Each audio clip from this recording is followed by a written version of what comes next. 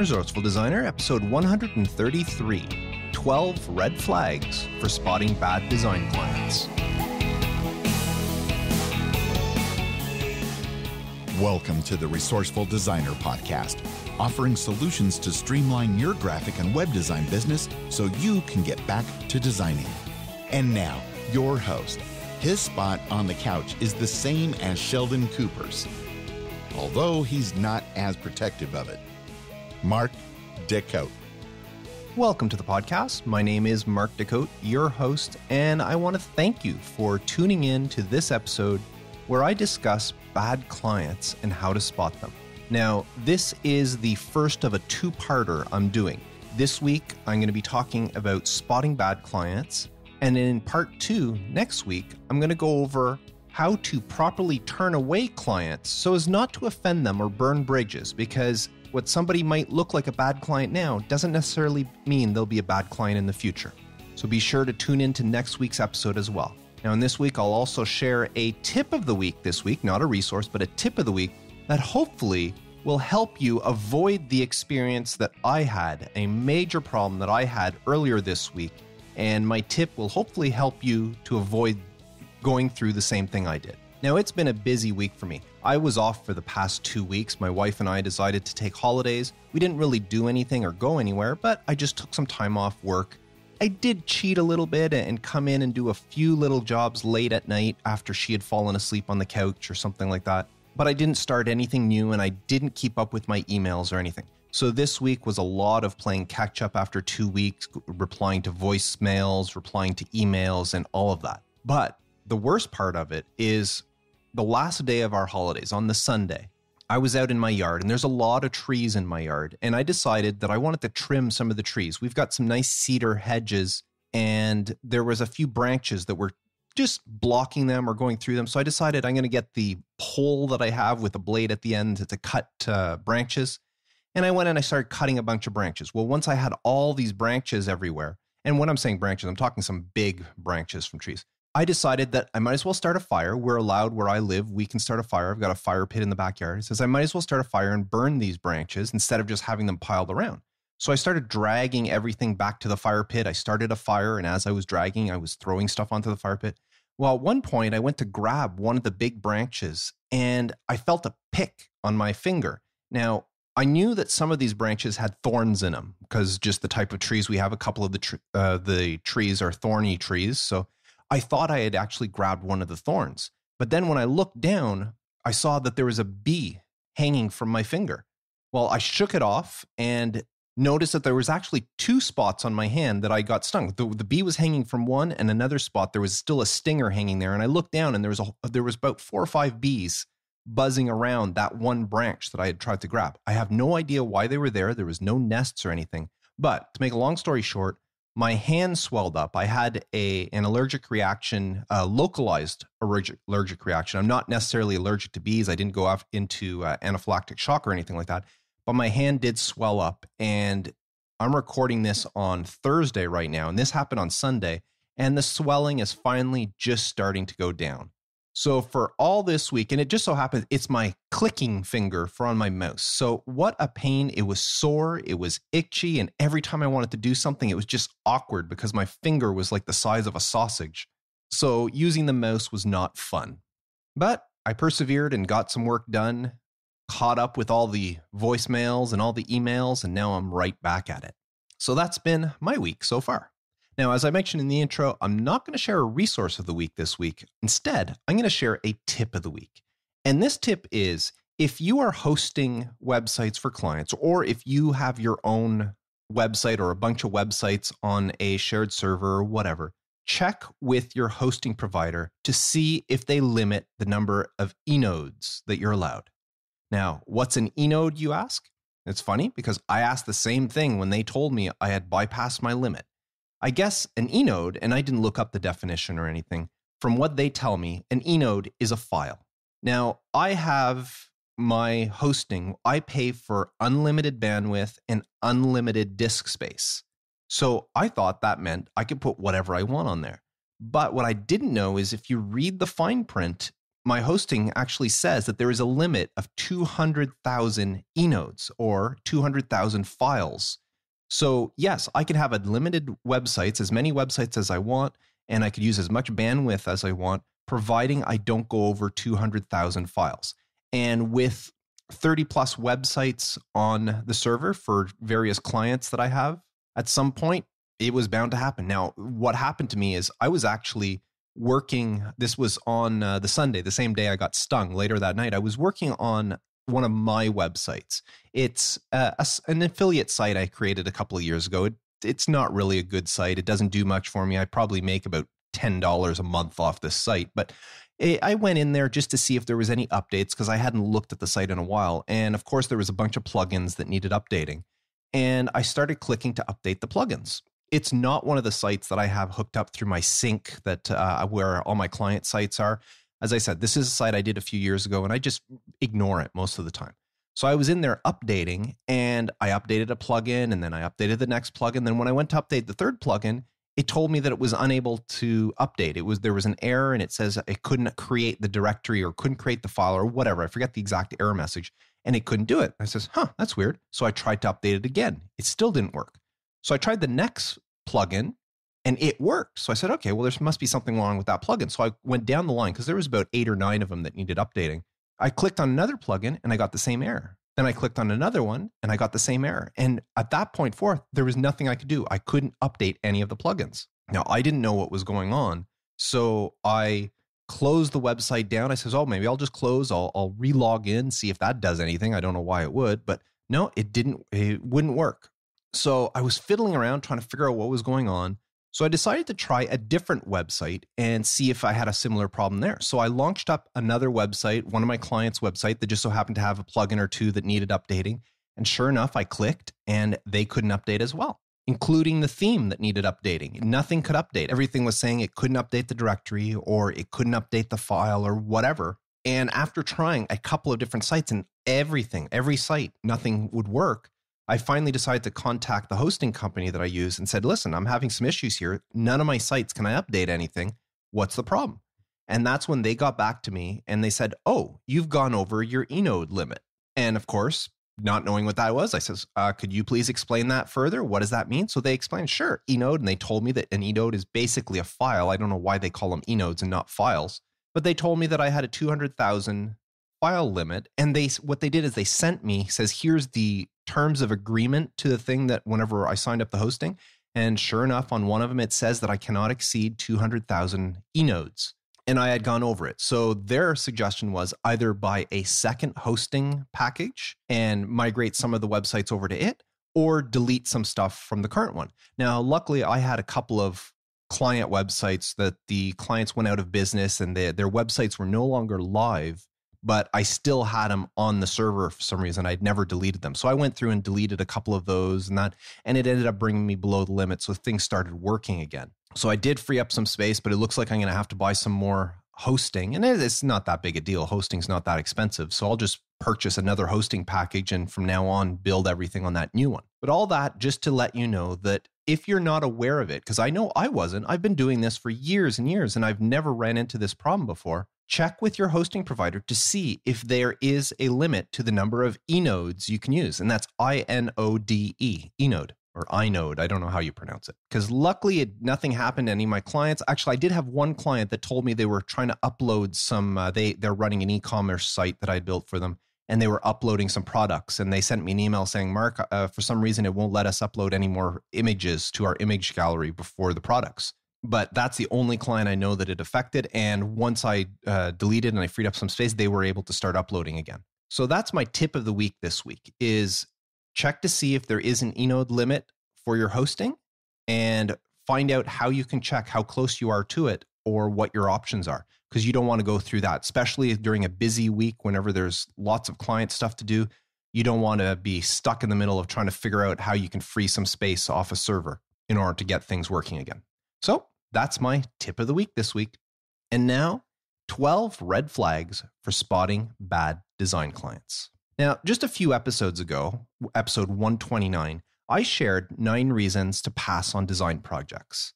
Now, that episode was dealing more with an existing client who brings a project to you that you're not interested in doing. So if you haven't checked out that episode, you can get to it at resourcefuldesigner.com/episode 129. Now, even further back, way back in episode 42, I did kind of touch on this topic in the episode titled, It's Okay to Say No to Design Work. But that one dealt more with the projects. If a client brings a project to you that you really don't want to work in, and it's new clients, but they're coming to you to do a project, like something that happened to me this week. Somebody contacted me after they had seen some signs I had designed for somebody else, and they says, "Oh, we'd love you to design a sign for us." And when I said, "Great, what sort of sign?" And they said, "Well, we're selling our farm and we need a sign at the front that just says it's for sale." And I told them, I says, "Well, thank you very much for thinking of me, but really, you can just go to the sign company and have them do that. There's no sense paying my fee to design a sign for that." They didn't need anything fancy. They just wanted wording that said for sale and contact information. So that's the type of job that it's okay to say no to. And that episode, if you're interested, is at resourcefuldesigner.com/episode 42. Today, what I want to talk about is the clients themselves, specifically clients that you may want to avoid working with. Now, maybe you're just starting out in this industry. Maybe you're struggling. You're one of the struggling artists, struggling designers out there, and you're having a hard time making ends meet. And the thought of turning away clients is completely foreign to you. Not to mention that telling clients that you can't or won't help them is not only an uncomfortable thing to do, it kind of goes against our very nature to want to help people. We are people pleasers. Human beings are people pleasers by nature, or at least most people are. And when somebody comes to you for help, it's very uncomfortable to say, no, you can't, or you won't help them. Plus, there's always the fear that turning a client away may actually backfire on you, and you could lose some future opportunities with that client. Now, all of those are real fears.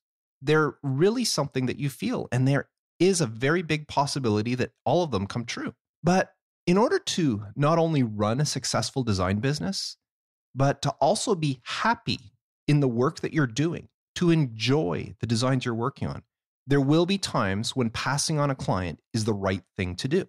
Trust me, not every client out there is right for you. And there are some that you just plain don't want to work with. In the 13 years I've been running my business, I have worked with a few clients that I really wish I had turned away at the start. But I had ignored some red flags and decided to work with them, much to my regret. You see, being selective in your client selection is not only helping yourself, but you're also helping the client, because no matter who they are, they do deserve to work with someone who's better suited to serve them if that person is not you. So how do you know when you should pass on a client and what red flags to look for? Well, before you decide whether or not to work with a client, you really need to try to get a feel for what working with that client would be like. Only then will you know if you want to invest the time building a relationship with them. So start off by asking them about themselves and their business before taking on any project. Get to know the client first. When they call you up or they send you an email, ask them about their business. Ask them about them, their motives, their desires. This is a little bit part of the discovery process, but it's also a good way to get to know the client. So you get to find out a little bit about them and their business before talking about whatever project it is they want you to do. Then, once you do move on to discussing the project, make sure to ask them what it is they expect from you as a designer. Now, I'm not talking about the deliverables. I'm not talking about the website you're going to build, or I'm not talking about the logo you're going to design, or the brochures, or the trade show booth, or whatever it is. I'm talking about what they expect to get from working with you. Now, through this initial conversation, you should start to get a small feel for what it would be like working with this client. And once you've done this over and over and you've been working for a while, you will develop the ability to feel out a client and decide at that get-go whether or not there's somebody you want to work with. Now, one trick is I suggest you never agree to a project on the initial call or meeting. If they call you up and they want you to work on something, your instinct, if it sounds like a great project, is to say, yes, okay, let's do this. I suggest you never agree to a project. What you do is say, okay, let me send you a proposal, even for the simplest things. And in that case, it's more to put stuff in writing. You say, okay, give me your email address. I'm going to send you a proposal about everything we just talked about. if to look over, and if everything's great, then we can move forward. But don't agree to the job yet. Just tell them you're sending the proposal for them to go over. Now, this will accomplish two things. One, it'll give you more time to think about the client and to research them if needed. And two, should you not spot any of the red flags that I'm going to talk about in a minute, and you decide to move forward with the client, and they turn out to be a bad client, at least you have that initial proposal in writing, everything you talked about in writing, so you can fall back if there's any dispute. Yes, you need to have a contract, but that initial discussion is very important to have in writing. So that's one of the reasons why every time there's a project, no matter how small it is, I suggest you don't say yes right away. Tell them that you're very interested, you would love to work on it. Let me send you a proposal, and then we can see if we can come to an agreement. And sometimes that little extra time is all you need to decide whether the client is right for you. But what sort of red flags should you be looking out for? Well, I have 12 of them I'm going to go over here right now. So red flag number 1 is, does the client have a bad reputation? Now, you might not be familiar with this client that calls you up. You might have never heard them before. They found you through, I don't know, maybe they did a Google search or something, and you have no idea who they are. But that doesn't mean you can't research them. After telling them, it's like, let me send you a proposal, and then you hang up with them. Do a Google search. Look for their company name. Look for their name and see what sort of information comes up that may help you make a decision. Are there any news articles about them? Have they been in trouble for something? Are there any better business reports that come up? Those are all things that can help you make a decision. If for some reason during the conversation, they start mentioning either a supplier or somebody that you may know or get a name of somebody, there's nothing wrong with contacting that person or that company and ask them how this client was to work with. Sometimes that's the best thing to do. You can contact somebody and say, how is this client? Were they good people to work with? And some people, if they weren't, most people would be honest with you. Nobody's going to say, oh, I hated working with that client, but tell you, oh yeah, they're great. I mean, something similar happened to me not that long ago. A client or potential client called me up and asked me if I can quote on a job for them. And I thought this a little strange because I knew that there was another designer. This was a local client. I knew there was another local designer that had been working with this client for years, had done all this client's previous stuff. So why was this client contacting me now to do something for them? So after the initial call and I told them I'd write up a proposal for them, I immediately called up this other designer and I asked them, I says, I just got a weird phone call from so-and-so. I thought you did all the work for them. And the first words that came out of that designer's mouth were, run away now. And they told me all the problems they've had with that client over the years. And finally, they built up the courage to tell that client they didn't want to work with them anymore. And some of the stuff that designer told me was enough to convince me that I didn't want to work with that client either. So I sent a email back to that client afterwards saying, thank you very much for contacting me, but I've decided that I'm not going to work on this job. So red flag number 1, does the client have a bad reputation? If they do, then you might not want to work with them. Now, red flag number 2 is inconsistent communication. These are the type of clients who will contact you saying, oh, we're in a big rush. We really have something that we need it done right away. And you say, okay, let's get everything rolling. And then you wait and they're not sending you anything. They're not sending you the stuff that they said was so important that you need to get the job started. Or they ask you for a proposal. We need a quote, super rush. Can you get it to us by the end of the day? It's really important. And you work really hard. You get a quote or a proposal out to them and then crickets. You don't hear from them. You send them an email asking them if everything was okay and they don't reply to your email. And it might be weeks or months later when finally they get back to you. Well, inconsistent communication is a big red flag on how working with this client will be on a real project. If they can't communicate consistently with you in the initial parts, whenever you're first talking to them, you're first going over the project, you're sending out your contract and all this stuff. If there's difficulty communicating with them at that stage, chances are the project is going to be even worse. So that is a good red flag that if you spot that early, it can save you a lot of headaches from working with this client.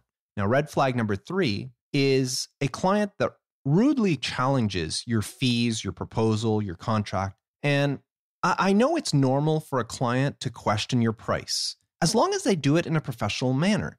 If they look at the price and they say, whew, that's more than we were expecting. Our budget was closer to this amount and not that amount. Is there anything we can do about this? Or, well, I don't know if we're going to be able to do this. That's a little bit more expensive than we thought. Well, that's the sort of thing that you expect from a client. And some clients will just say, no, we can't do it, and they move along. But it's when a client rudely challenges your fee and kind of scoffs at your prices and will reply with something like, who do you think you are? You're working from home. Why are you charging so much? Or, come on, you can do better than that. You don't even have any overhead. That sort of reply. If they're already talking to you like that, at that spot, they haven't even hired you. We're just talking prices. If the client is rudely challenging your fees, then chances are that they're not going to get any better once you agree to a term and you start working on a project. And if the client does say, oh, your prices are too high, and they start threatening to go elsewhere, let them. Chances are they're not a client you want to work with. This sort of thing is akin to bullying. And any client that starts off a relationship like that isn't worth keeping. Now, red flag number 4 is a client that expects you to be on call 24/7. Some clients may insist on daily progress updates. They want to see a proof at every stage, not just at the end of the design process. Or they want to be able to communicate with you at any and all hours of the day through all sorts of different means. They'll reach out to you on Facebook, on email, on text, whatever, phone calls. Some clients may expect super fast turnarounds from you. They'll contact you in the morning and expect to see a proof that afternoon. Or they expect you to be on call anytime they need you. And they might only contact you every few weeks or every few months. But when they do, they expect you to be right there for them at the drop of a hat whenever they need you. These are the type of clients that will email you, then they'll text you telling you that they just sent you an email, and then follow up with a Facebook message letting you know that they've emailed and texted you. Now, I don't know many designers that would enjoy working for a client like that. And if that's not the way you want to work, then I suggest you do not work with that client. And that's a red flag that if you spot it early, can save you a lot of trouble. If they ask you for a quote and an hour later they're emailing you wondering why they haven't got the quote yet, that's a bad sign. Now, red flag number 5 is a client that wants to micromanage you. Any client that wants to micromanage you doesn't respect your skills and your experience as a designer. They think they know what's best for their business because it's their business, and they want you to follow their lead. Remember that working with a client is a partnership. It's not a dictatorship. You are not their employee. You do not work for them. You are working with them. There are few things worse than working with a bossy client. And if you feel at any point that your authority in this possible partnership may be minimized, then pass on that client. Now, red flag number 6 is a client that doesn't want to partake in your discovery process. The discovery process is what differentiates you from designers on Fiverr, on 99 Designs, on Upwork, or any of those crowdsourcing places, because they don't have the opportunity to do proper discovery, to find out about the company they're designing for. And that's one of the benefits you have running your own business, is you can find out things about your client, not just about the project they want you to do, but you can discover things about the client that can help you design something for them. And some clients think that the discovery process is a complete waste of time. After all, you're the designer. Just go ahead and design something nice.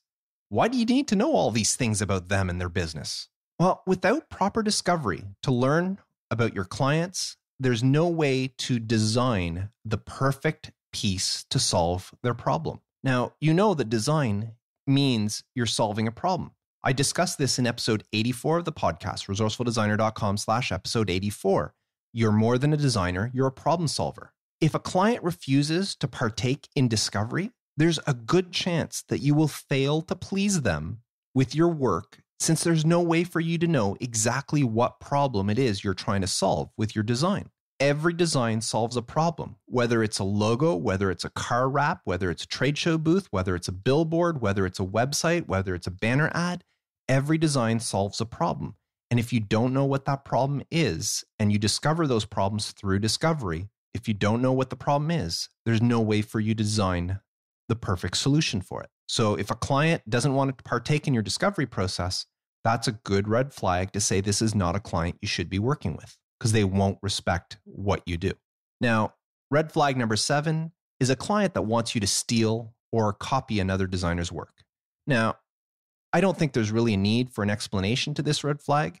If a client asks you to copy something outright or to make something look very similar to something another designer did, maybe just change the wording so it's their company name and maybe change the color or something, then there's only 2 things you can really do.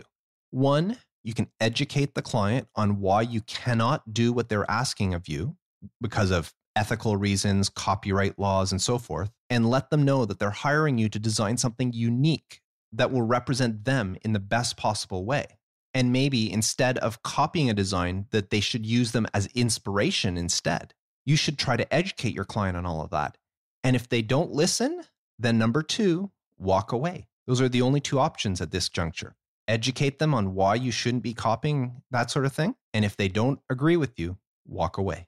Now, red flag number 8 is when a client complains about previous designers that they've worked with. There is no good that can come from working with a client that starts off their relationship with you by complaining about previous designers they've worked with. Whether they're telling you that, I had this other designer and he just didn't get me, or he didn't understand our business, didn't understand how to do stuff, or whatever he tells you. Or we just didn't get along, or he kept trying to do stuff that, I didn't like. And whatever it is, 95% of the time, there was probably nothing wrong with the previous designer. It was the client that was the problem. Now, do you want to really take the chance, take that risk that you fill that 5% and be the designer, the savior that this client is looking for? Because that's a very small bit for you to fill. If you fail to meet up to the standards that this client is looking for, like previous designers have failed before you, then all you accomplish is having this client bashing your name and your reputation along with those other designers as well. So when a client starts off a conversation telling you about all the trouble they've had with past designers, be very, very leery. I mean, unless the client can provide you and show you, says, here's what the other designer provided me. And if you look at it and you realize that, this other designer really had no idea what they're doing because this is really bad design, then maybe it's okay to work with the client. But if without proof, then I would be very leery to work with that client. Now, red flag number 9 is when a client doesn't want to sign a contract. Run away fast. Some clients will try anything. Go ahead, get the job started. I'll mail the contract out to you tomorrow. Or there's really a tight deadline on this project. Why don't you just get started and then we can worry about the contract afterwards? This red flag, although bad, isn't always the end all of a client relationship. If you firmly but politely tell the client that, sorry, I cannot get started without a signed contract, there's a good chance that they will concede and then you can move forward with the client. However, if the client pushes back and wants to delay signing the contract or refuses for some reason to sign a contract, then just kindly pass on and tell them that you don't work that way and good luck with your future designer. Now, red flag number 10 is when a client wants you to work for free or on spec or for exposure. I mean, in this day and age, I shouldn't have to explain to you why you should be compensated monetarily for your work. Unfortunately, there are people out there who still don't see what you do as a real job. And therefore, since it's not a real job in their eyes, they don't think they need to pay you like a real business person does. If a client wants to work with you in exchange for exposure, or because the project will make a great portfolio piece for you, or with the promise of referring you to all their vast network of influential business people that they know, or should the client say, well, why don't you design something, show it to me, and if I like it, I'll buy it from you? If any of those situations occur, it's your duty as a professional designer to inform them that you deserve to be paid for your services. If they can't pay you, then you can't work with them. You are no different than any other service out there that they would hire. They wouldn't think of treating an electrician, a contractor, a plumber, a lawyer. They wouldn't think of treating any of them that way, there's no reason for you to be treated that way either. So if they insist, then you walk away. Now, red flag number 11 is when a client just seems creepy or starts flirting with you. Now, this one can make you feel really uncomfortable. There might be nothing wrong with the client. It's just the way they act. Some people are just natural flirts. They don't even realize they're doing it. But other people actually use flirting as a manipulating tactic to get what they want. And unfortunately, it's not always easy to distinguish between the two. And either way, if the client is constantly flirting, it could leave you feeling very uncomfortable if you're not receptive to the flirting. I met with a client once. There was this woman that wanted me to do some work, and we met at a coffee shop. And first thing she did is I was sitting across from her. She picked up her chair and she dragged it over so that we were now sitting almost next to each other. So instead of being across from the table, we were sitting at 90-degree angles to each other. She immediately brought her chair over there. And the first thing she did upon introducing herself was put her hand on my knee. Now, I don't know if she was trying to do this on purpose to manipulate me or if it's just the type of person she was.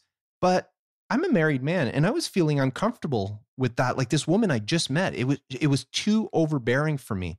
And just the way she was laughing and the way she was talking about the work with me, I just felt really uncomfortable. And I decided this was not a client I wanted to work with. And this is me, a guy with a woman. She was a good looking woman doing this to me. I can't imagine how a woman designer would feel if a guy was doing this to them, because I know just throughout history, guys are creeps. And I can't imagine a woman putting up with a male client that would be flirting with them all the time, especially if it was something that the woman didn't want. So be very wary of any client that flirts. Now, there might be nothing wrong with them, and the client may turn out to be the perfect client. And there's always the possibility that you can tell them that you're uncomfortable with the way they're acting and you would like to work with them, but as long as this kind of perceived flirting would stop. But some people are just naturally the way they do it, and they might have a hard time. And if their flirting makes you feel uncomfortable, then pass on the client. It's not worth your unease to work with them. And the last red flag I want to talk about, red flag number 12, is simply if you have a bad feeling about a client. It's the type of thing you can't explain. The client comes to you with a great project. You give them your terms and they accept it. You give them a quote and they agree to your price. For all intents and purposes, they seem like the perfect client. And yet there's just something about them that gives you a bad feeling. Now, I don't want to compare design clients to people in dark vans offering candy to kids to manipulate them or lure them in. But some people do have the ability to appear perfectly normal, desirable in fact, all while hiding who they truly are. And if you ever encounter a client that for some unknown reason just doesn't fit right with you, listen to your intuition.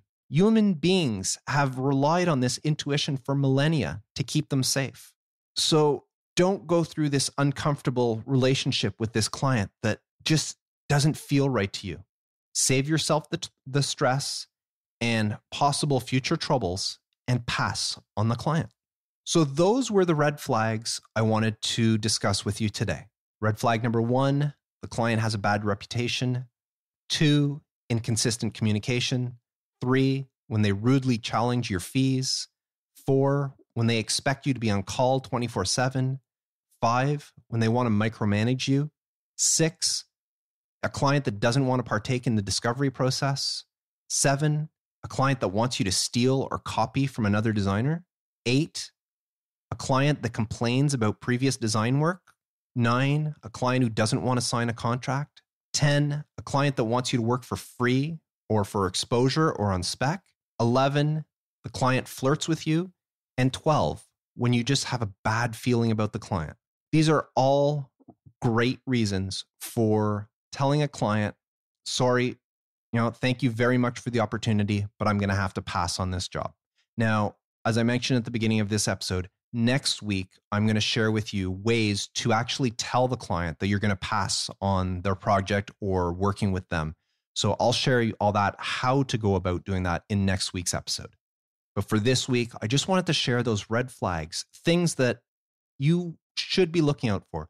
I've dealt with almost every one of these over the years. In my 13 years working for myself and in the previous time I spent working for the print shop, every one of these red flags I've spotted at some point in a client. And unfortunately, some of them were not enough, or in the case when I was working at the print shop where I couldn't say no to a client when they came in, I've worked and had to endure and put up with some of these clients. And let me tell you, it is no fun. You do not want to have these clients. And that's one of the best things about working for yourself, whether you call yourself a freelancer, an entrepreneur, a business owner, whatever it is. When you are working for yourself, you have the ability, you have the prerogative to say no to a client. And I highly encourage you to do that if any of these red flags pop up. So I would love to know, what red flags do you look out for in potential clients? Is there anything I missed here? Please leave me a comment for this episode by visiting resourcefuldesigner.com/episode 133.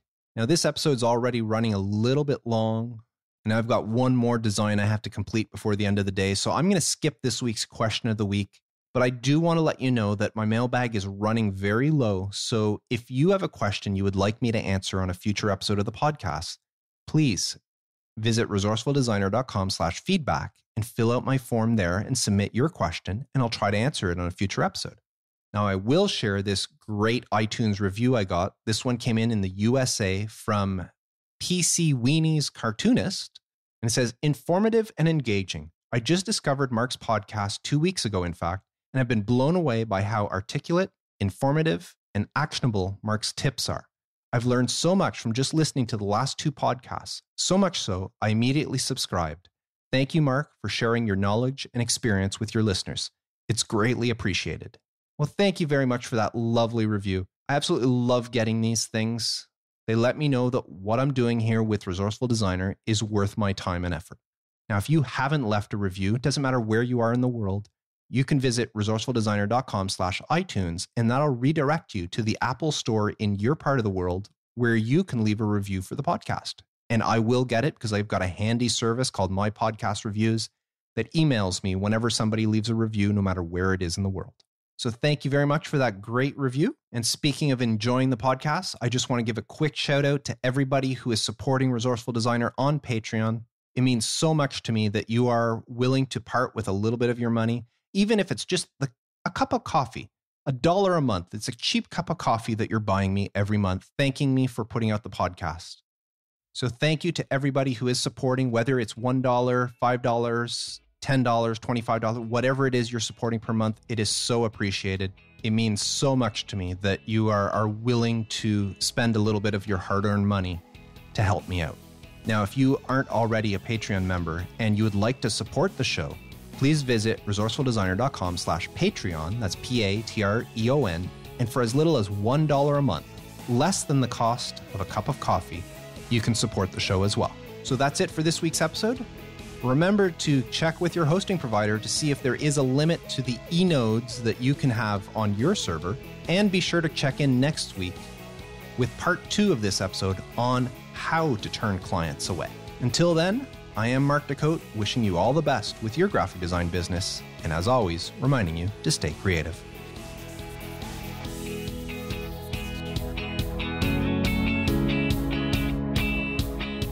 Thanks for listening to the Resourceful Designer podcast at resourcefuldesigner.com.